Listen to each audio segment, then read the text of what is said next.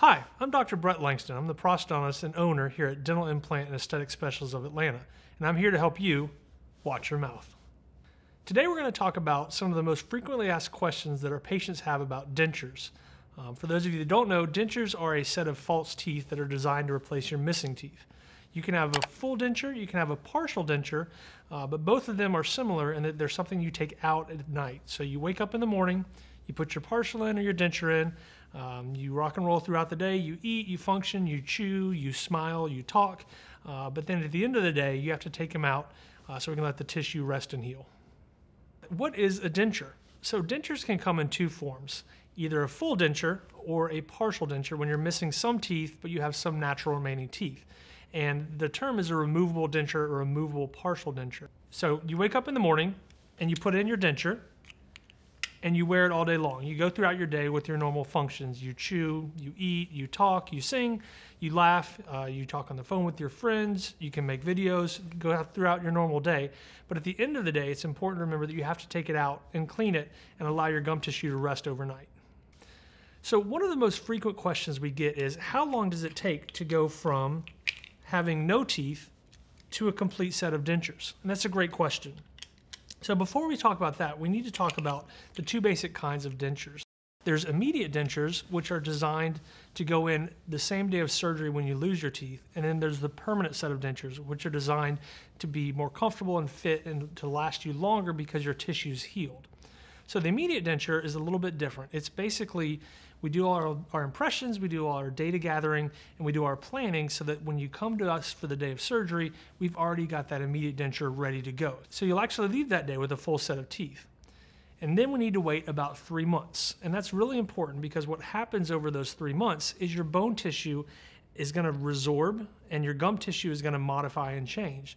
Because if we made you a permanent set of dentures the day you had your teeth taken out, it may fit great on day 1, but at day 30, day 60, it's going to wobble and move around a lot, and we're going to have to start over. So it's really important to give your body that time to heal, and at about 3 months, 4 months, depending on how your healing is going, then we'll be ready to build your permanent denture. So once the permanent denture is ready to be started, and your bone and tissue is formed and it's solid, it's about a 5-step process, and this process takes time because there's a lot of measuring, there's a lot of customization, there's a lot of planning that goes into making your perfect set of teeth. So the first appointment is we come in and we take impressions.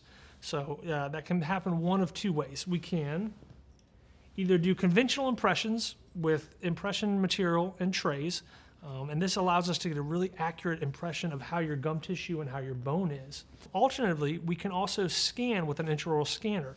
Now it's a pretty neat process. We've got the ability to use an intraoral camera to capture all your tissues and all your bone profile, and we use that to digitally send it to the lab to create that initial master model on which we're going to build everything. So once the final impressions are done and they've been poured up to form the master cast, we've actually got models of your mouth so we know exactly how your gum tissue and bone looks. And we'll also be able to figure out how to make your teeth come together. So that's the next step. The next step is what we call the jaw relations record.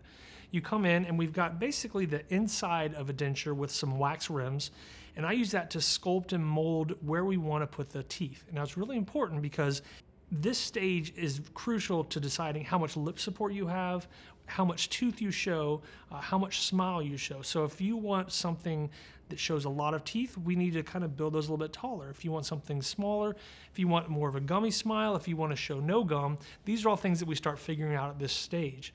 And it's also important at this stage to determine where your bite is. We can't arbitrarily decide where to put those teeth because if we make the teeth too big for your mouth, it's going to look like you've got a mouthful of teeth. Everybody's seen that. That's not the look we're going for. And conversely, if we don't get that bite just right, it's going to look like you've got a collapsed bite, like the classic Hollywood scene with the collapsed jaw, with the guy's chin almost touches his nose. Also, we don't want that. So the jaw relations record, we get all those measurements, make all those determinations of where your mouth needs to be, and that's the point where we also select your teeth. So tooth selection is a really neat process. There's actually over 60 to 70 different tooth shapes and sizes that we can select from. And the main differentiation between those teeth is gender, personality, and age.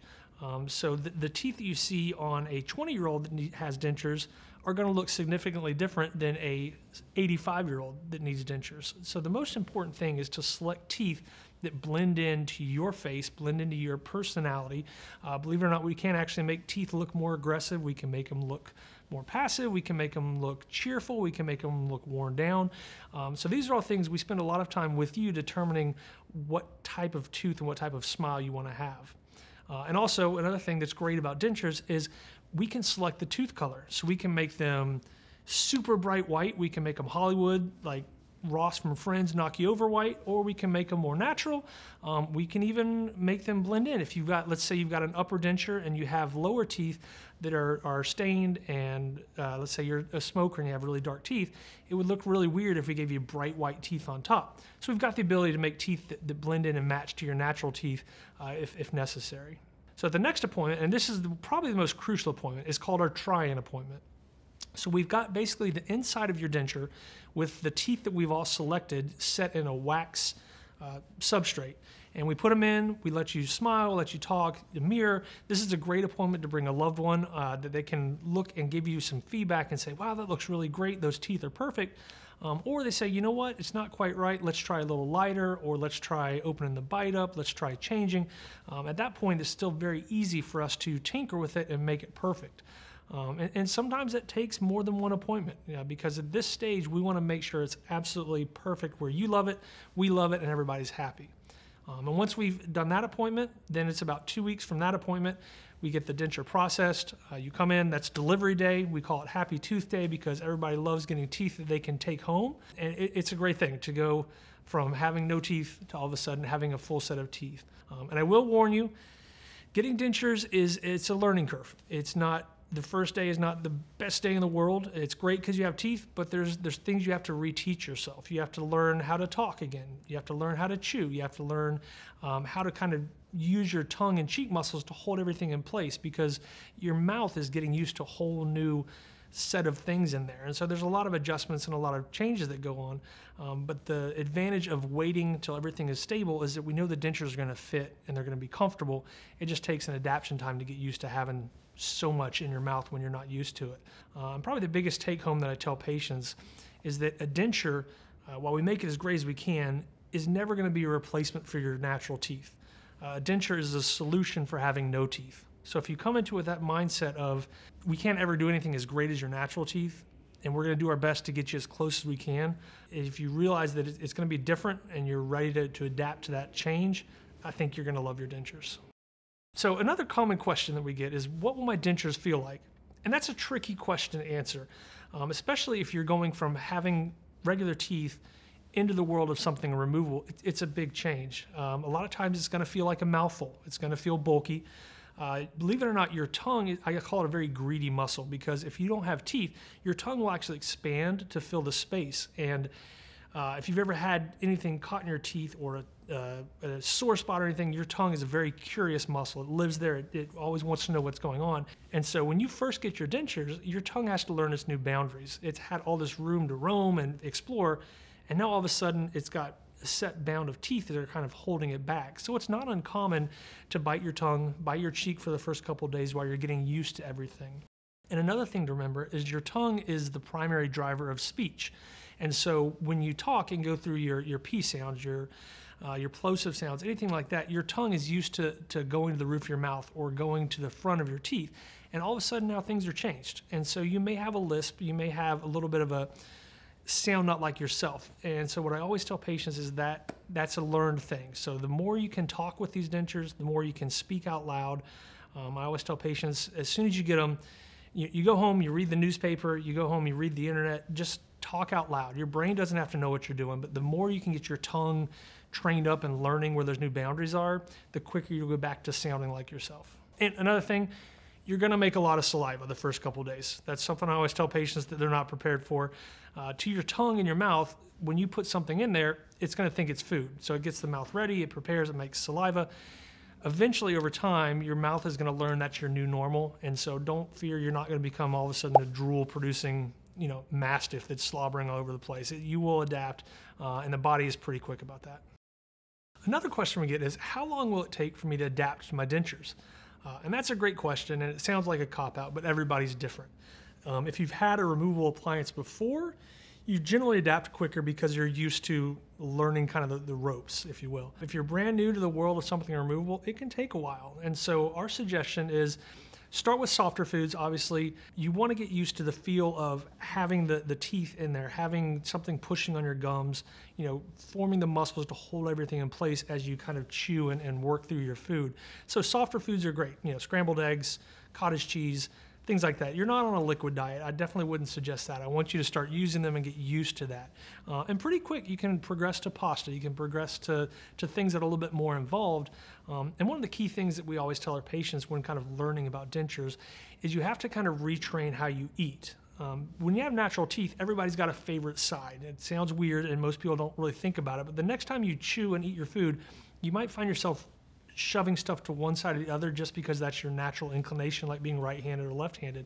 With dentures, we can't do that because even if we have a perfect, well-balanced denture, if you put something really hard on one side and you bite, the other side is going to rock and come down. Now we can overcome that with implants, but that's a conversation for another day. But with natural dentures, you have to learn how to balance and eat on both sides of your mouth. And so that's a big change for people because they're used to right side, left side. And I challenge you when you eat the next meal, think about if you can chew on both sides. So just kind of get a little bit of empathy for people that are learning how to do that balancing act. Another question we get all the time is, can I keep my dentures in at night and why do I have to take them out? Great questions. I do get it. And we actually have patients who, I probably shouldn't say this, but whose spouses don't even know they have dentures. And they're really good at finding the time during the day to take them out. And that's important because we usually tell patients you need at least 6 to 8 hours out of a 24-hour cycle to have the dentures out. And the reason for that is because the mouth is a very wet environment. So I always compare it to if you went to bed with wet socks on your feet, you wake up in the morning, that tissue on your feet is going to be gross and wrinkled and nasty.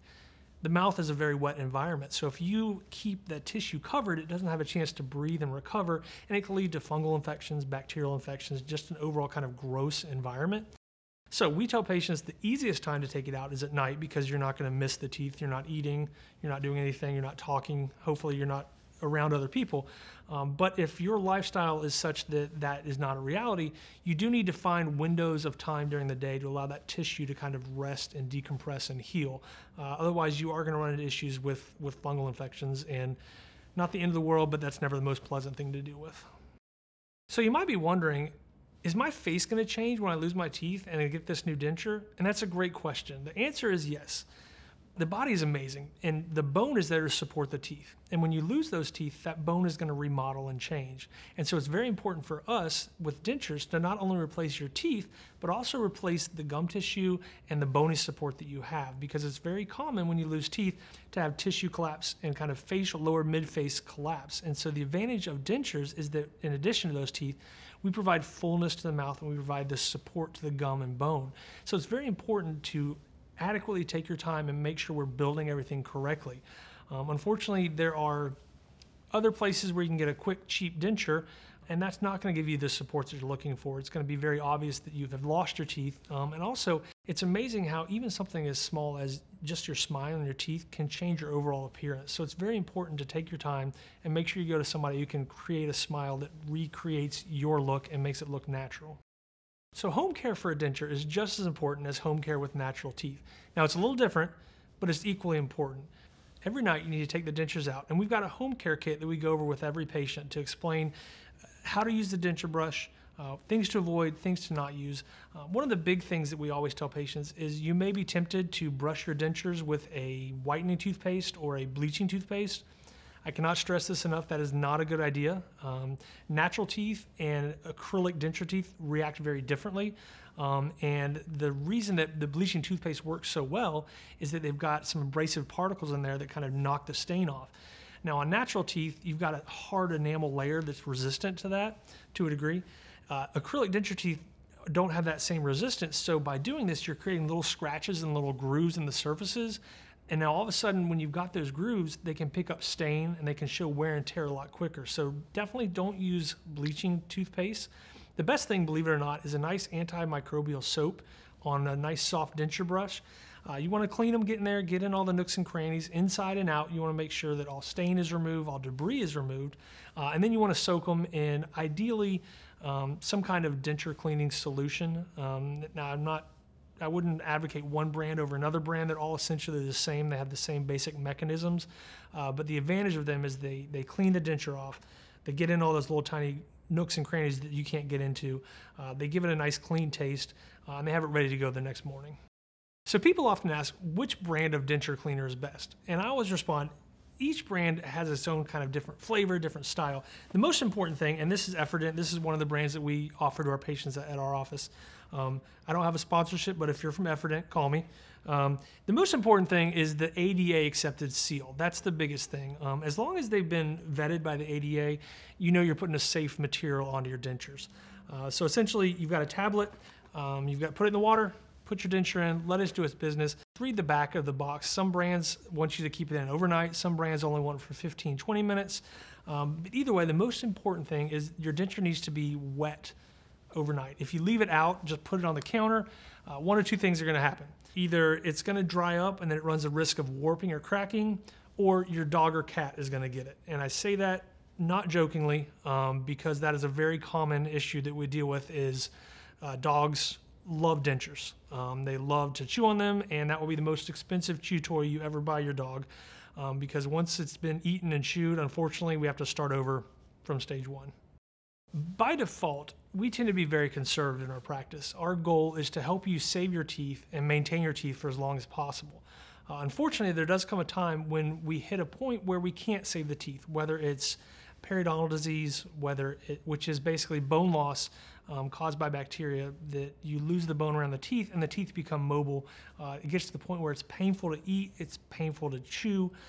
Teeth start falling out when you're eating. As horrible as that sounds, that's unfortunately is a relatively somewhat common occurrence, and that is caused by the underlying cause of bone loss. At that point, with the bacteria in the mouth, it's best to take those teeth out. And like I said, generally we want to save teeth if we can, and we'll build a partial denture to kind of build around and sculpt around your existing teeth. But unfortunately, there does come a time when all the teeth are involved to the point where we can't save them. And so at that point, you're going from painful mouth, not able to chew anything, not happy with your smile, embarrassed by the aesthetics, to all of a sudden a fresh start with a full set of teeth that allows you to chew, allows you to function, allows you to eat dinner, allows you to go on dates, allows you to sing at church. So I know there is definitely a mental component to losing teeth. We don't take that lightly. I know, especially front teeth, there's a lot of personality, there's a lot of empowerment tied up in your front teeth and your smile, because that's how people have seen you for your whole life. So like I said, we don't take it lightly, but there is a time when it would benefit you greatly to make that step and transition into a full denture. One of the other main reasons that we have patients that are in need of a denture is because of cavities. Cavities are bacteria that build up on the teeth, and if they're not cleaned off properly, they can create a cavity, which is dental decay. And as that decay gets further and further, it can either cause the teeth to break, or it can get into the nerve, which needs root canals. And sometimes it gets to the point where the teeth have so much decay that in order to remove that decay and try and restore them with fillings or crowns or bridges, it would be not only a really costly endeavor, but also the long-term prognosis of those teeth would be pretty poor. And so, we're not here to make money and get as much as we can out of every tooth. Our goal is to get you to a stable, happy oral situation in the most efficient way possible. And sometimes that means taking out teeth that have cavities to the point where we can't restore them. So if you found our information helpful, and if you think you're in a situation where you have teeth that are hopeless, teeth that are painful, and you might be in need of a denture, please call our office. We would love to have you come in, no matter where in the world you are. Hi, South Africa. Hi, London.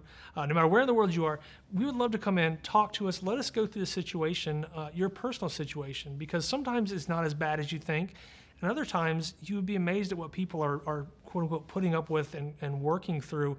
And oral pain is not a fun thing. It can impact your whole life. And if we can get you out of that and into a nice set of dentures that looks nice and functions nice, it's a game changer, because if you think about it, your mouth is involved in pretty much every process you do all day long. And so there's no reason to go through life handicapped, go through life not happy with your mouth, and we can improve your situation. So reach out to us.